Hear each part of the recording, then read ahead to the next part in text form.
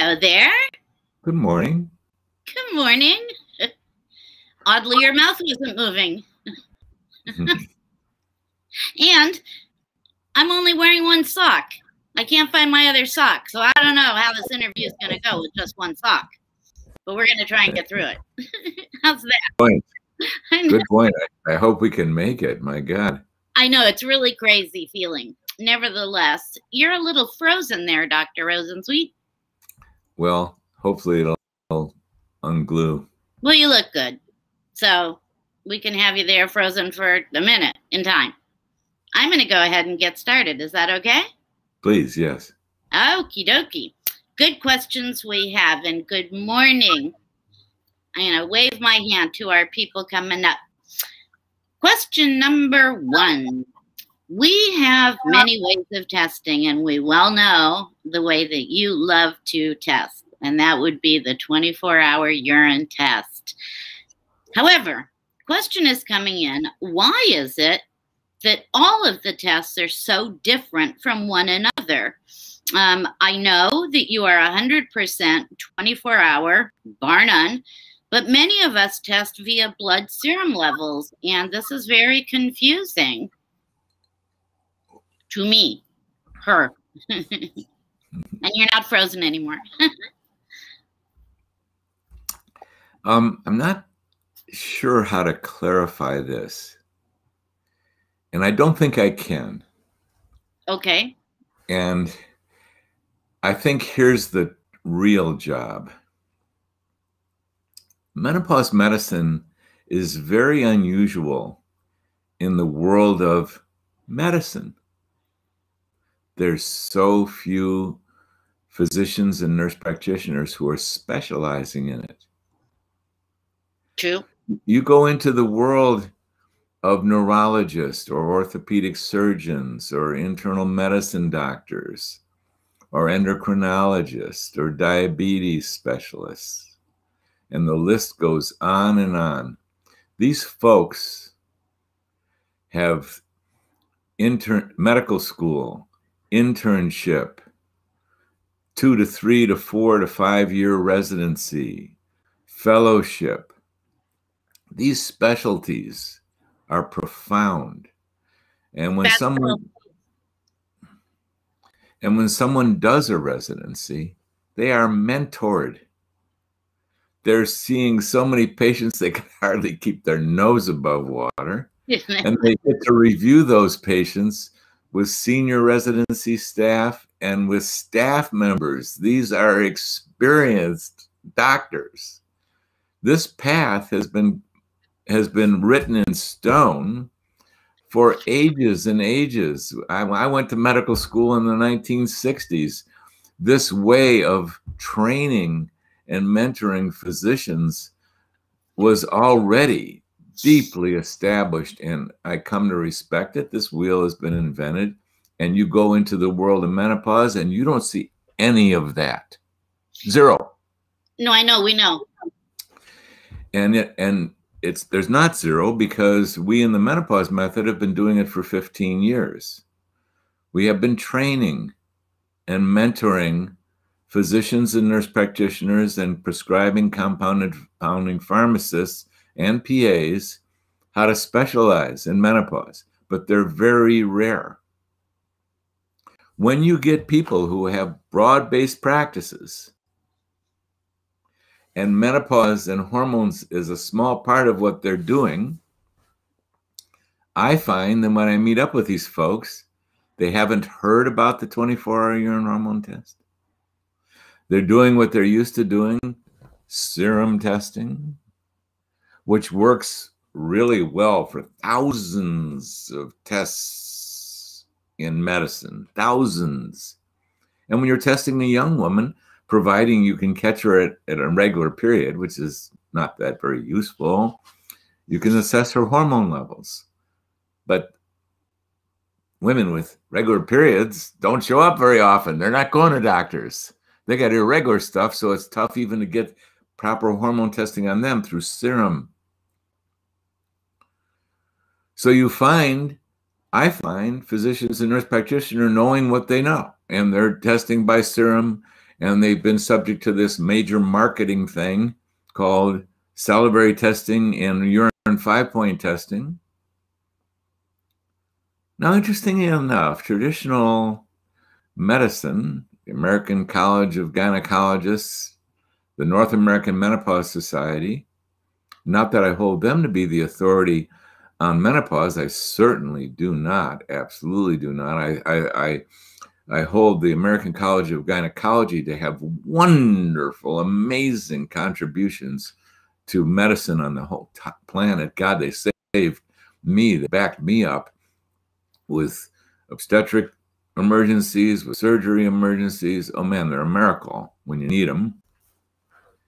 But not in menopause.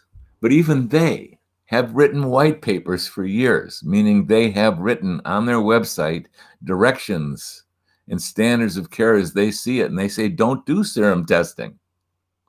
They say, don't do salivary testing. And there's reasons why they say that. And I agree with them. Not on women you're treating. There's this issue called pharmacokinetics. When did someone take their last dose? There's this issue called, can you assess the metabolites? Can you assess estriol and estradiol and 4 or 5 of the metabolites, which relate to really important issues in menopause? You can't afford it. These are thousands of dollars for a test that you can get on 24-hour urine that is the proper way to do it. That costs less than $300. You can't do it because of pharmacokinetics. So I know this question comes up almost every single time. And all I can say is, find yourself someone who loves treating women in menopause and who takes it on 100%. And what are you going to find? Sooner or later, they find their way to 24-hour urines. We're working with a gynecologist in Texas. Nice. She contacted me a couple of years ago. She's really interested in treating women in menopause. She's a major player. She's part of our coalition. And a couple of years ago, she contacted me. She was curious about what we were doing. And I mentioned to her the 24-hour urine hormone test. Well, this is a very inquisitive physician. They're out there. They're really out there. They want to do the right thing. She started doing 24-hour urine hormone testing, and I've never seen such a frequent flyer. She's been doing it for years now. Kind of blew her mind, huh? Blew her mind, but it's her mind. She gets it. She gets it. She wants to practice the best excellent medicine she can find her way to, and she gets the major advantages. So I don't know how to keep explaining it. I wish I don't know if I can share my screen and show you some of it, but here's the deal. Women, your job is this. You need to find someone who practices excellent menopause medicine, who really knows what they're doing. And my own suggestion is get someone who's specializing in it. And if you do, at the level of 95% likelihood, they are going to have gravitated to the 24-hour urine. And they may have drifted away for a while only to find themselves back in the 24-hour urine. Because right now, it's the very best thing. And it's a learning curve. You don't get to, you want to test fasting glucose by blood, you're going to become an expert within 50 tests. You're going to get your mind around it. You're still going to have to see a lot of test results before you get a feeling for reference ranges and who correlates with what. But that's your job. I say it over and over again. Go out and find someone that you really trust, and someone who's experienced, and someone who's dived deeply into the knowledge base. And the high likelihood is they're going to be 24-hour urine. So I know I haven't given you a lot. And part of the reasons I don't like to give you reasons is I would have to attack the other methods. Right. That's not my style. I don't like to attack someone else's business. No, I just try and make the case for what I see. So that's what I have to say about 24-hour cure-ins, and come up with more specific questions, and I'll try and come up with more specific answers related to testing. This particular question actually comes from a really neat lady that is in my school, actually. I don't know where she is. There are so many. And this question is part of like a 4-part question that I'm going to ask over the next interviews. And so we'll get more into it later. But it's a good answer that you give. I respect very much that you don't want to attack anyone else's business. That's, I mean, who wants to do that? That's not nice. I want to say good morning to Krishna and our Facebook users, and say hello and good morning and thank you for being here. Hi, Manon. Okay, second question. And yes, test, don't guess. I agree with that, Krishna. Very, very much I do. This lovely word that you like. I am Sir Menno. That is our way of saying we are in surgical menopause. I am Sir Menno. I've been taking, I believe, 0.1 microgram patch, not able to tolerate progesterone at all. And I could not get rid of my middle of the night hot flashes. Fine during the day, but at nighttime, forget it. I increased my E, but this only made it worse. My blood test revealed low estrogen. So I did an experiment and I left my 0.75 microgram patch on for 5 days and I felt better. Now I'm completely confused. Is it possible that without my progesterone, my E possibly gets way too high and I need to find some sort of balance? Nobody else can answer this for me. Do you think you can? Do I think I can? I know you can. There's a good question. Yeah, we'll explore that. Well, first off, I'd like to say, what an unusual deal we're involved in. But it's here you have a woman trying to figure out her own thing. Yes. Reminds me of when I took interest in automobiles when I was a teenager, and I got interested in trying to figure it out. In fact, by the age of 28, I rebuilt my first engine. It was a Corvair engine. And by God, it worked for 7,000 miles, at which point it froze up. And that was the end of it. It's unfortunate that a woman has to go figure it out for herself. And yet, good job. You're getting there. I mean, best case scenario. Once that engine froze, I realized, oh boy, I'm going to take all my automobiles from that point on. At that point on, I was 30. Now I'm not 30. And ever since, any town I've lived in, I try and find the very best mechanic that I possibly can. I drive my car in there. I say, please fix it. And when I come back to pick up my car and the mechanic starts to explain it to me, I say, listen, I did the brilliant thing as far as auto mechanics did. I found you. You know what you're doing. You don't have to tell me anything. The only thing I need to say to you is thank you.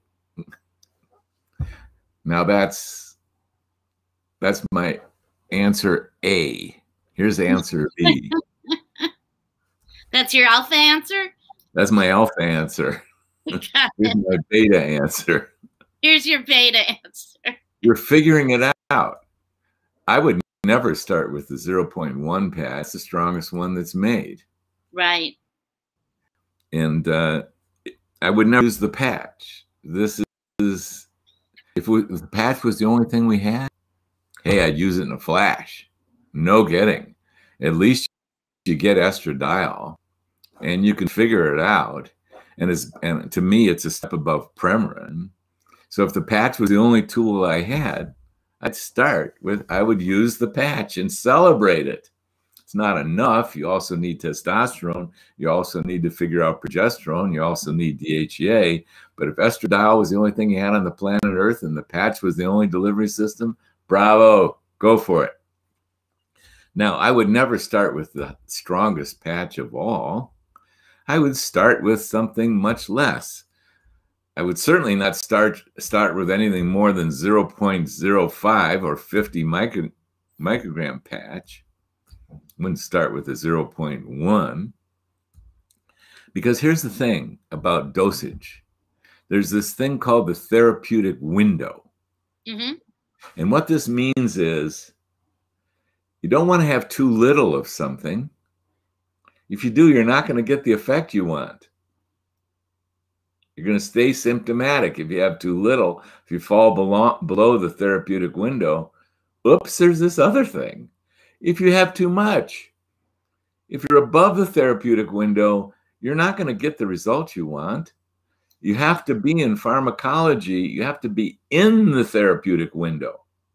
Now, there's various explanations why this is so, but bottom line is, I think you overshot that therapeutic window with 0.1. And lo and behold, you found your way to 0.075, 75 micrograms. Good for you. No shocker. If you don't get within the therapeutic window, you're going to get weird. You get nothing but weird. So I think what happened is you got nothing but weird. Because I'm going to make a guess. We could have tested you. We could have tested you by the 24-hour urine hormone test when you were on 0.1. And my guess is your levels would have been too high. But look at that. You found your way into 0.075 and you had some symptom relief. You're in the ballpark. We don't have to test you. Now, and I think it's a therapeutic window issue. I think you came within the therapeutic window. If you want an explanation, this is what I picture, that hormones are about the hormones and the receptor sites. You need both of them. If you have too little hormones, you're not activating sufficient receptor sites, so you don't get the therapeutic effect. Maybe you get a slight improvement, but you don't get enough. If you have too much hormones, you over-connect to the receptor sites, you flood them, and you don't get the on-off experience. And I think that's what the explanation for therapeutic window is, and it involves, look this one up, folks, the chemical theory of mass action. You got too much stuff going on in there. But the explanation doesn't matter. I think it's pretty easy to explain what happened, and you found your way into the therapeutic window, and bravo. It may be the final fine-tuning. You're also not using estriol, using pure estradiol. That's not copying nature. I highly recommend you get biased. But hey, listen, you're on your way. Now let's talk about progesterone. There are a certain number of women that progesterone presents a major challenge. When you were younger and you were menstruating, you had about 100 times more progesterone than you had estrogen. What? What? Is it possible that nature likes progesterone, or that your body liked progesterone? 100 times more progesterone than you had estrogen, milligram for milligram. So your body knows progesterone. And women who are having trouble with progesterone, we want to sort that out. I must say that there has been 2 women in my history of treating with women that I could not figure out the progesterone. And there are ways to go further. Sometimes there's specific allergies, even to progesterone itself. But 99% of the time, we can figure out your relationship to progesterone. And there's techniques to do it. You know, should you not tolerate progesterone in the long run? Hey, listen, we go with what works, what you can tolerate. So if estradiol patch is all you can tolerate, let's celebrate it. And gee willikers, gosh almighty. Gee willikers. Gee whiz. Try and get yourself some testosterone too, because in the long haul, that testosterone means so much. All these hormones mean a tremendous amount. These are the most powerful biochemicals in your body. You know, decades and decades and decades ago, when, oh, let's say 1,000 years ago, let's say decades ago, when medicine got real interested in treating women in menopause and came up with horse urine-derived estrogens, estrogen was the focus, as if it was the only female hormone. Huh? Yeah, not. There's 4 female hormones. Testosterone is not a male hormone. It's a female hormone, too. In fact, as women lose their testosterone, 100% of you lose your testosterone, certainly by 3 years into menopause, 100% lose your testosterone. You do not want that to happen. You want to replenish testosterone just like you want to replenish estrogens. And it's one of the most meaningful things that you can ever do. Why do women wind up in adult diapers and in assisted living facilities and nursing homes? Highest percentage of them, in my estimation, is from loss of testosterone. Yes, estrogen plays a huge role, especially when cognition is involved, in that transition from life at home into life in an assisted living facility, but so does testosterone deficiency. Without testosterone, you lose your muscles. Take a look at your thighs. If you're 60 years old, take a look at your thighs. They don't have as much circumference and as much muscle strength. If you're 70, go into a squat and see if you can stand up. If you're 80, see if you can get out of a chair without using your hands, or take yourself down on the floor and see how easy it is to get off the floor, and compare it to when you were 40. That's from muscle loss. That's from sarcopenia. So, want to prevent sarcopenia? Exercise, absolutely, but you need that testosterone. Yeah, so what am I saying? Game changer. Estradiol patch, congratulations, you're on your way. And now you're going to refine your program, best case scenario, over time. And you're going to add testosterone.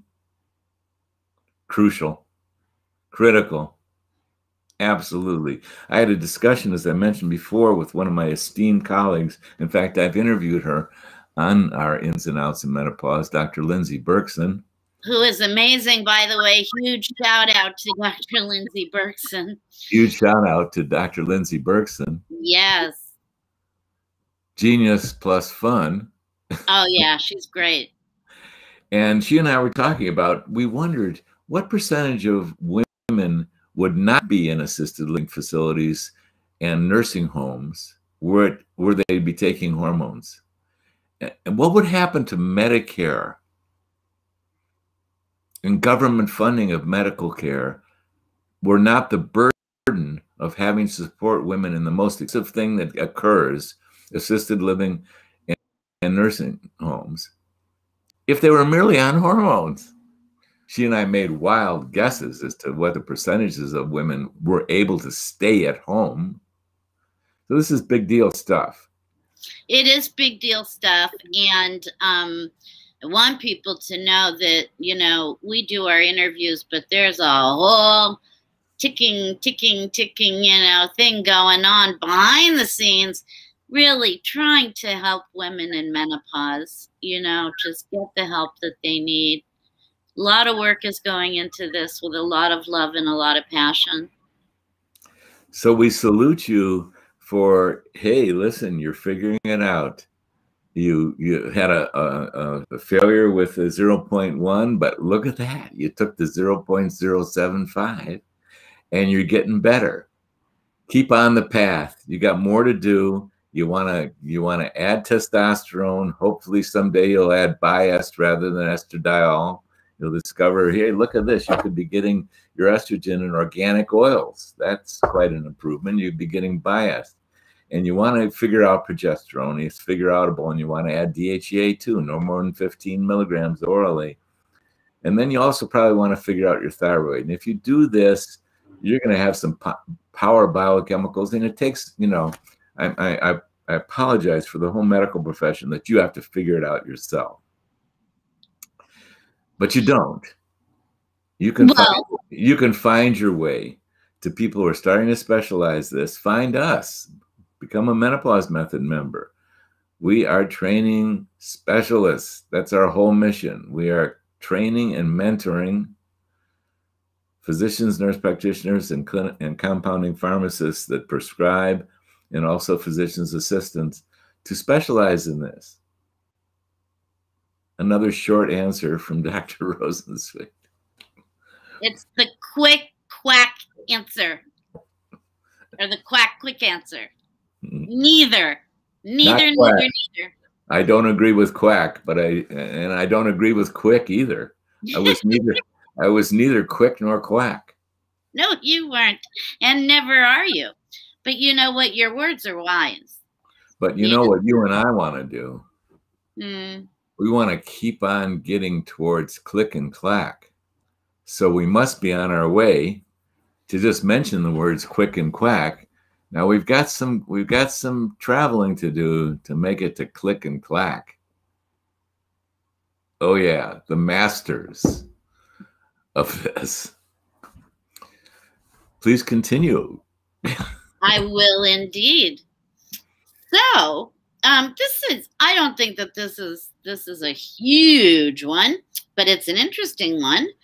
Do we need to take progesterone on an empty stomach, or do we need to take it on a full stomach? And these are always, that's a good question. These are always discoveries. And it always comes down to individualization. Number one, fantastic congratulations that you're getting into progesterone. Yeah, huh? Go, you guys. Oh my God. There are so many women that have benefited by progesterone. It's just outrageous. And here you're talking about oral progesterone. We always 100% start women on topical progesterone, but there's a certain number of women that we definitely switch to the oral, especially when the special sleep advantage of progesterone is needed. Now, when do we want to take progesterone? Well, we want to get the dose right, and we want to get the timing right. So progesterone orally can have this tremendous advantage to support women at sleep. And you need enough dosage. So you wouldn't want to take it at noon, especially if you have a busy day. If you get the dosage right, you're going to go to sleep. No, the optimal time to take oral progesterone is just prior to sleep. So you will have eaten. The older you get, you're not going to want to be eating at sleep time. As a matter of fact, many folks, as we grow older, we want to eat pretty early so that when we lie down, we're not lying down on a full stomach. Many of you know exactly what I'm talking about. So practically speaking, most women are taking progesterone just prior to sleep time. They ate a couple hours earlier, and they do just fabulous. Theoretically, since progesterone is fat soluble and it's delivered, when you deliver it by capsule, it's in an oil capsule. Maybe you need digestive power to digest the oil. So that's why your question theoretically is a good one. But I'll tell you, I have never run into a woman who needs to take progesterone with a meal. Got it. That stuff somehow is getting in there and doing great stuff. So the short answer is you don't have to eat it with a meal. Now, I understand why you'd ask the question, do you really need to take progesterone, which is only fat soluble, at a time when you can digest fats, when like, let's say, with a fatty meal? There's good theory to your question, but man, women are absorbing this progesterone at sleep time, and they haven't eaten for a couple hours, and they're doing great. Now, would the day come where I would have to advise a woman to take her progesterone at dinner time because that would be the only way she could digest it and absorb it? Well, I haven't run into that in 25 years. So I love the theory of your question, but I say be fearless. Take it at sleep time. Even if you haven't eaten for 3 hours, You'll do great. Women absorb oral progesterone beautifully and get the beautiful effect. And around oral progesterone, figure out your right dose. I mean, what we do is we give a woman 2 different bottles of oral progesterone capsules. One of them is 50 milligrams capsules, and the other one is 25 milligram capsules. Some women, we have them start at 50 milligrams a night and see what happens. And if that's not enough to support them in sleep and reducing anxiety, we give them a 25 milligram capsule too. So that adds up to 75 milligrams. And if they feel better, but that's not enough, we'll take them up to 100 milligrams. See how they do there. And if that's not enough, we'll take them up to 125. Because ultimately, the compounding pharmacist can make up whatever you need. They can make 122.5.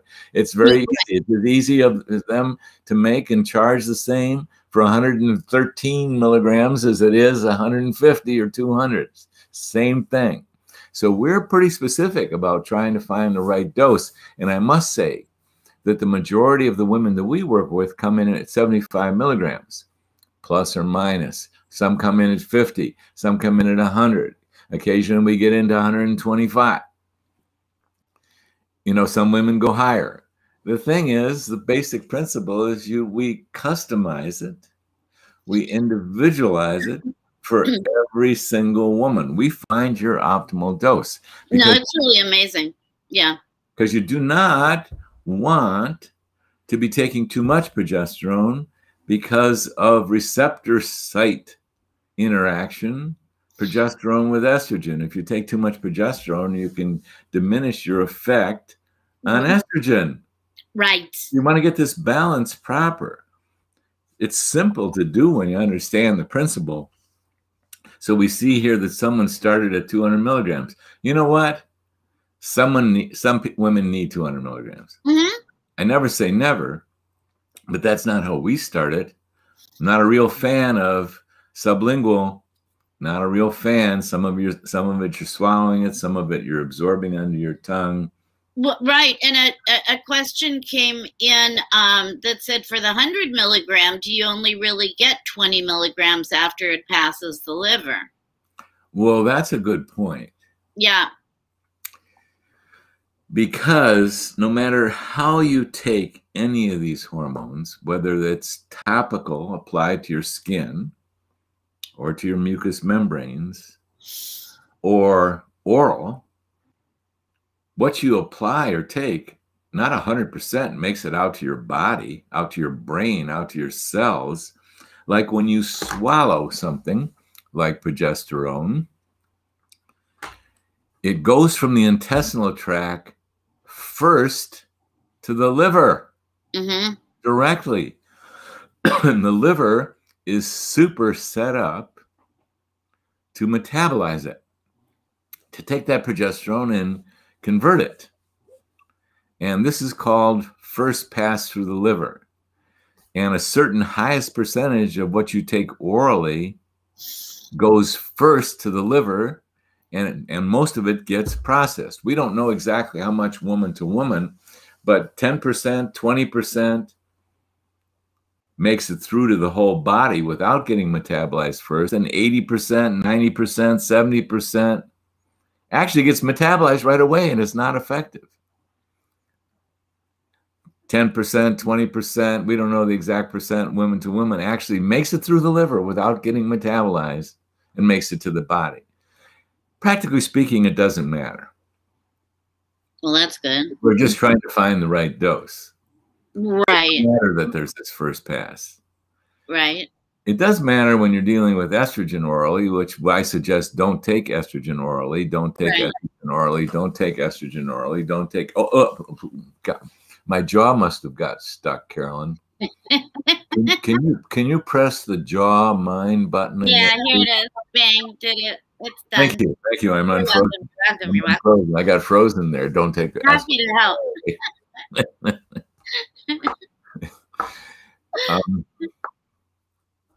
If it was the only thing you had was oral estrogen, I'd say take it, but don't take estrogen orally. And but it doesn't matter. Progesterone, perfectly fine orally, and it doesn't matter ultimately what the dose works out to be. Even if you're only absorbing 10% of it, it doesn't matter with progesterone. Now, even when you apply something topically, yeah, you apply a certain dose to your skin. Well, how much makes it into your body to circulate to your whole body? We don't know that number either, but it is not 100% of it. But does any of it matter? No, doesn't matter. Eventually, it matters how much makes it into your body. And with progesterone, it doesn't matter whether you take it topically or whether you take it orally. You're going to find your right dose. So congratulations.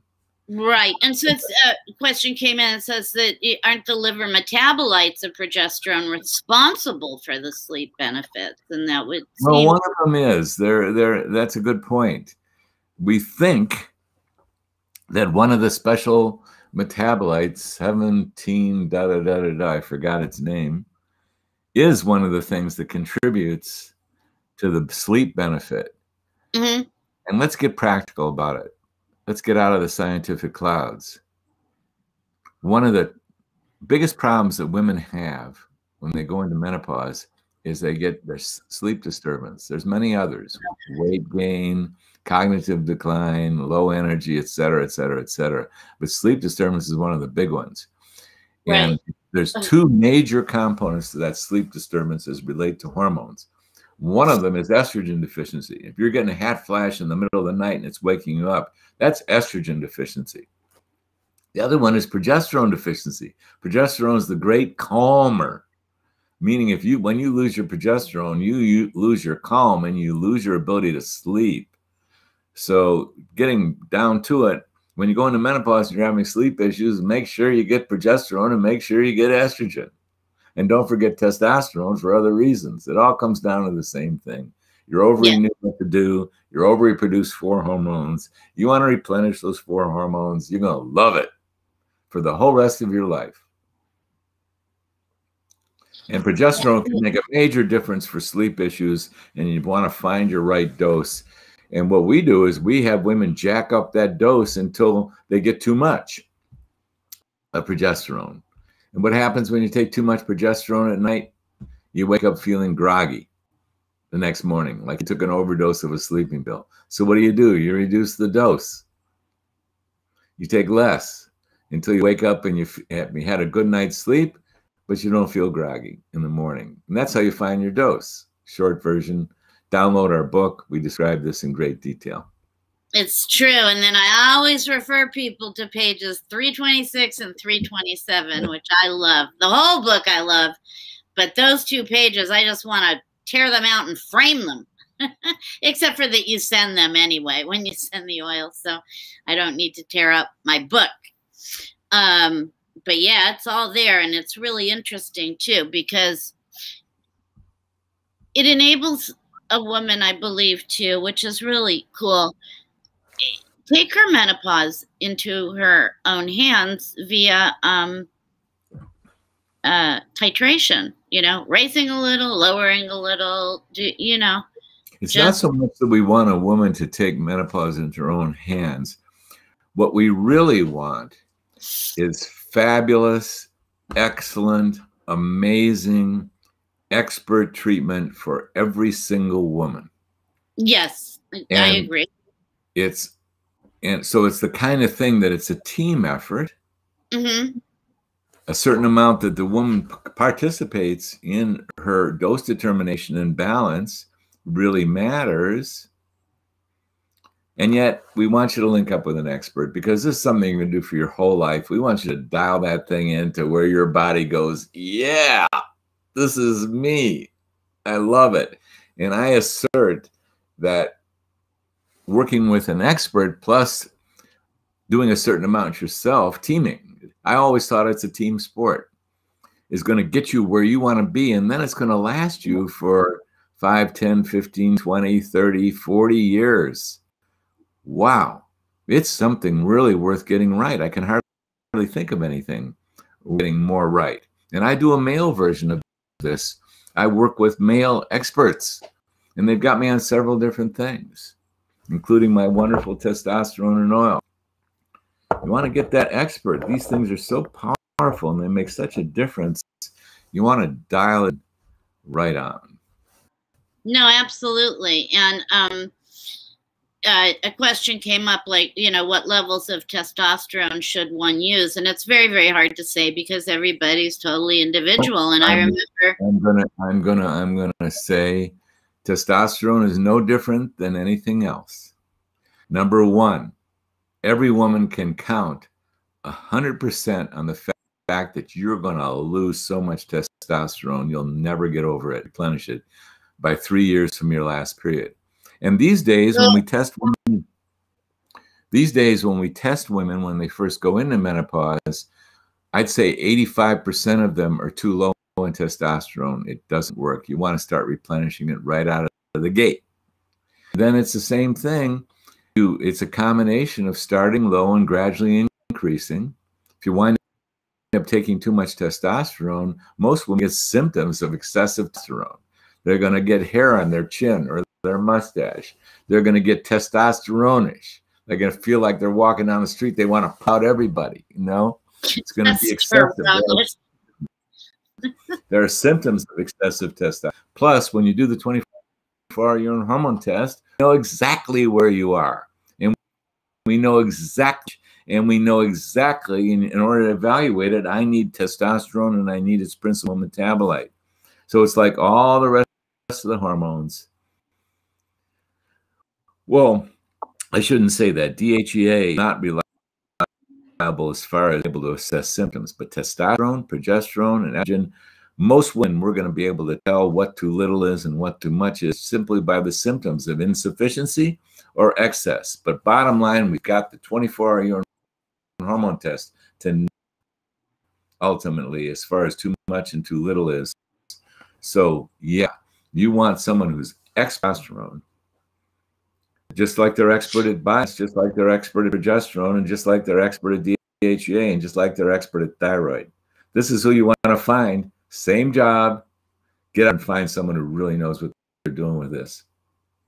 Yeah, absolutely. And those doctors do exist. Somebody had made a post. It makes me sad just saying,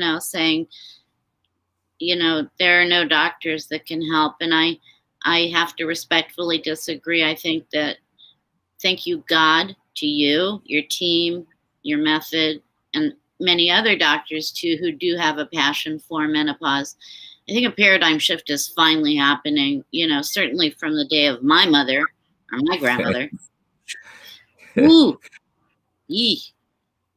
Very unpleasant. So this is gonna, we've done well, actually. This is a question asking you to explain this small little subject called estrogen dominance. Small little subject. Yeah. With a ton of sarcasm. Well, you always ask easy questions that I usually answer, if I remember correctly, in 1 or 2 sentences. Yeah. Yeah? Yeah. What does that mean? I don't usually get the 1 or 2 sentence answers. Would you please define yeah? Yeah. It's a Carolinism. I do not know how to define that. Maybe ask Daryl. I don't know. I'll ask Daryl. Daryl, are you around? What does yeah mean? Yeah. Excuse me. Estrogen dominance. In a young woman who's very healthy, there's a wonderful, exquisite balance with all the hormones in her whole body. There's the right amount of estrogens. There's the right amount of progesterone. There's the right amount of testosterone, thyroid, cortisol, the whole 9 yards. This is in a healthy young woman. And in a healthy young man, there's the right amount of testosterone. There's the right amount of DHEA. There's the right amount of estrogen in a young man. There's the right amount of thyroid. Same for young women, same for young men. Now, I was once commissioned to do a study to find what the normal reference ranges were on young women. was a 3-year study. I interviewed 600 women. We came up with 90 24-hour urines on them because we could only find 90 that were regularly menstruating and relatively healthy enough, and these were nursing students. Oh, so what is healthy, and is there anybody who's relatively healthy? Well, not as common as you'd wish. And what's the kind of thing that is in young women? Sometimes these hormones are not perfectly balanced. In fact, only 1/6 of them were in the reasonable zone of the 600 that we actually interviewed. And what throws hormones out of balance is stress.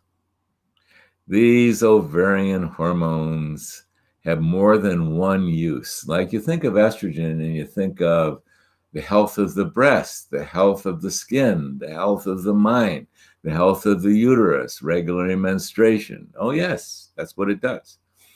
You think of progesterone, you think the health of the uterus, the health of menstruation, the health of protecting, promoting pregnancy. You think of testosterone, all of it's good stuff.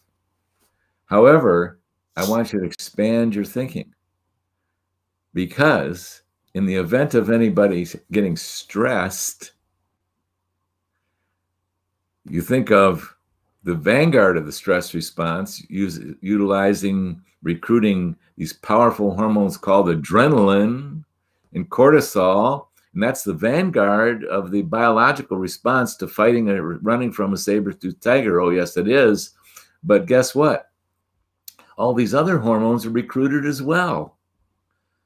Like when you look at the Olympics on TV and you're watching these Olympic runners, women runners, or you're looking at these gymnasts, so many of them are not menstruating because their training programs are so stressful, and they recruit so much of their estrogens to go down not the female pathway, they go down the stress pathway. So they're no longer menstruating. They've recruited their estrogens and their testosterone to participate in the fight or flight of excessive training. And that throws them into hormonal imbalance. What does hormonal imbalance look like practically? One of the first things that happens is you get too much estrogen floating around and you don't have the amount of progesterone to balance it. Estrogen and progesterone are in exquisite balance. Estrogen stimulates, progesterone quiets. And oddly enough, you can get excessive estrogen, thus you get overstimulation because you don't have enough progesterone to balance it. These women get overstimulation. They get overstimulation of breast glandular tissue, which means they get breast tenderness, increased breast density, fibrocystic breast disease, breast pain, breast fullness, excessive. They get overstimulation of the uterus. They get over cramping, over PMS, heavy periods. This is overstimulation by an inappropriate balance to the excessive estrogen that they're pumping out from recruiting for the stress response. They get endometriosis from overstimulation by estrogen. There's another way that they can get overstimulation by estrogen. They don't have enough progesterone. Their progesterone starts declining. Their progesterone can start declining as early and far more rapidly than their estrogen declines. All women, they're putting out their peak amount of all their hormones at the age of 20. What happens after the age of 20, plus or minus? You get into hormonal decline. But here's the mysterious thing. It's not entirely explainable by ordinary means. I don't have the explanation. Progesterone can decline, and does decline commonly, earlier and deeper than estrogen declines, which means you start getting into imbalance. Instead of having a wonderful progesterone balancing your estrogen, if the progesterone is declining faster and deeper than the estrogen is, you get overstimulation of estrogen. You get into, finally, estrogen dominance. You get domination of estrogen overstimulation, and you get breast tenderness, fibrocystic breast disease, uterine cramps, endometriosis, excessive bleeding. That's what estrogen dominance is. You get more estrogen compared to the amount of balancing progesterone than you ought to have. So you get more estrogen symptoms. So you get all that overstimulation without the balancing of progesterone. That's what estrogen dominance is. We go into this in the book that you can download. That is true. And, you know, I had been young. My progesterone completely tanked. I did not know. And I'm wondering, had I been tested, had I known, you know, if I had added in that progesterone, if that would have evened everything out. And, you know, who will ever know? Maybe a lot of my life would have gone differently. Helping. I want to interrupt you there. Sure. I think this is the most important thing that's been said in this whole program today. What? If young women were able to identify this decline in progesterone and start taking over-the-counter topical progesterone, the world would change. The planet Earth would change. There'd be so much less gynecological difficulty. Just to address this one fact, well, in the early 1980s, there was a medical doctor named John Lee. He picked up on this. He said, God almighty, let's give these young women some progesterone. Let's make it accessible. Let's make it over the counter. If they would start in their early 30s when they're starting to get symptoms of insufficient progesterone, and they just apply some progesterone cream to their skin, the world would change. And he did. He got out there, and we've had over-the-counter progesterone. I recommend our progesterone and oils, but you can get over-the-counter progesterone in your early 30s. Do it. Carolyn. I wish I had. Your mention of this is the most important thing we've probably said since you and I have been getting interviewing together, doing our program together. This is the big deal. This is something very big deal. I mean, I think it should be mandatory, like a law. You know, I really do. Because for me, I really believe my whole life would have gone differently if I had been dosed with progesterone. You know, in my head, I just thought, oh, geez, for maybe the Ashkenazi gene that I had, and I'm making crazy amounts of estrogen. Well, it wasn't that. It's that my progesterone had gone bye-bye, leaving me. It's one of the most common things that happens. So I'm just delighted that we're lingering on over-the-counter progesterone for young women. If you pay attention and you're starting to get symptoms of estrogen dominance, because this is what this subject came from, you got something that you can do. And that might begin your journey of getting your hormones excellent, but you can start it yourself. Read our book. Oh my God, please. Happy, Healthy Hormones. Yeah. Download the PDF version of it, free. It's amazing, this book. And young women, get the over-the-counter progesterone as early as you need it. You're not going to do any harm. You can't do harm with over-the-counter progesterone. You just can't do harm. That's quite a statement to make medically. You can't do harm? You can't do harm with over-the-counter progesterone. I am so incredibly, deeply passionate about that particular subject because of what I went through and what I would, you know, learn over the, you know, course of the course of, my cat has very sharp claws. Learned over the last 17 years in really trying to figure this out. Nobody told me, you know, and I was on my own, and I had to be my own doctor for a minute there. And I was like, oh my God, if I had taken some progesterone back in the day, wow, you know, I mean, who knows? But overstimulation of the uterus is the principal cause of uterine fibroids and yes, excessive bleeding. yes, Uterine fibroids is the major reason why women get hysterectomies. Do yes. you really want to have a hysterectomy? No. If you avoid it? Oh my God. No. So you start taking progesterone at the right time, and there'd be so many fibroids and so many hysterectomies that would be avoided entirely. So that's why when you mentioned that, I went, my God, Carolyn, you and I haven't talked about this enough. You know, that little question called estrogen dominance. Look where it's leading us. No, and I've got it written down, and I know you'll screenshot me. Thank you always for doing that. You know, because we've not been able to get to these questions, but we will as we do. We make our way. We've been able to answer a lot of them, thankfully, and I'm very grateful to all the women that are here, and men, maybe. Estrogen dominance is a huge subject. Many women don't understand it. Women can be very, very low in estrogen, but still be estrogen dominant, right? Precisely.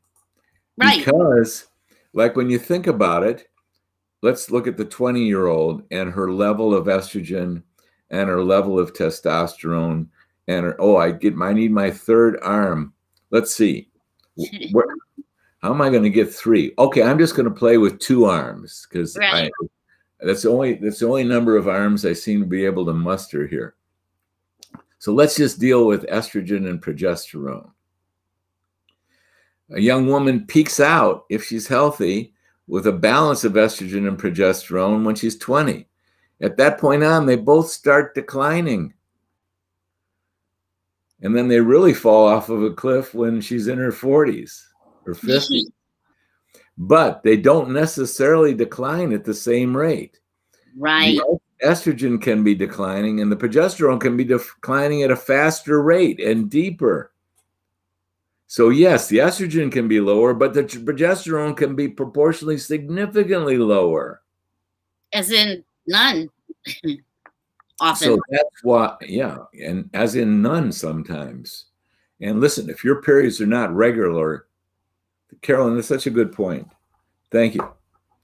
It's such a good point. If a woman has been regular, she's putting out progesterone. If a woman has been regular and not regular, she goes irregular, you can pretty much count on her progesterone is tanked. Because if she gets irregular, it's unlikely that she's ovulating.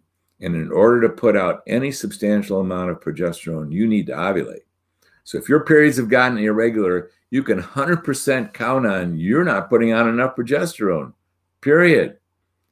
So once again, this is about progesterone, and there's something you can do about it before you find your expert. Go get that go to your health food store and get that over-the-counter progesterone and start using it. Let me quickly ask you this, and I'm sorry to interrupt, but it came up. There was a little warning on a progesterone bottle that someone got at a health food store that said may cause cancer. Wrong. I've never heard that. Wrong. Huh? Wrong. It is wrong. Wrong. And not only that, hormones don't cause cancer. Yeah, I know. And we can pick that up at the very next. This is Tuesday. Yes, this is Tuesday. We're going to be on Thursday.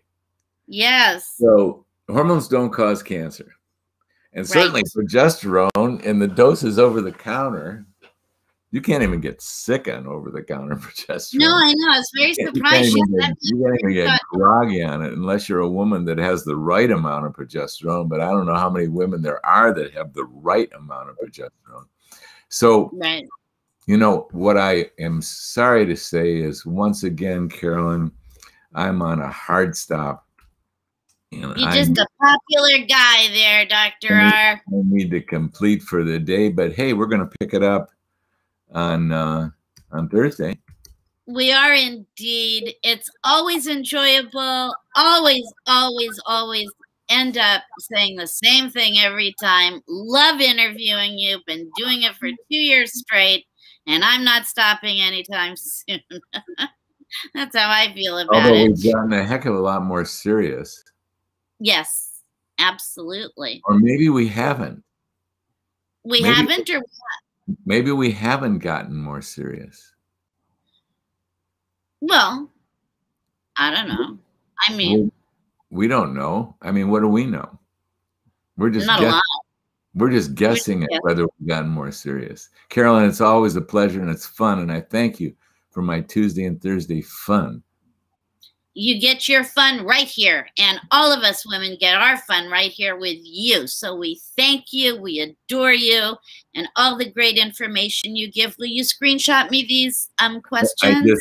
I just did, my dear. Thank you so much. So you women will know that I'll be getting with you. Dr. R, have a fabulous day. I talked to Joshua last night. That was great. And big, huge hugs to the entire team, clan, and all of wherever you are. And I want you to go give Daryl a hug. I will indeed. All righty. Till Thursday. All right. Have a really great day. See you later, everybody. Bye.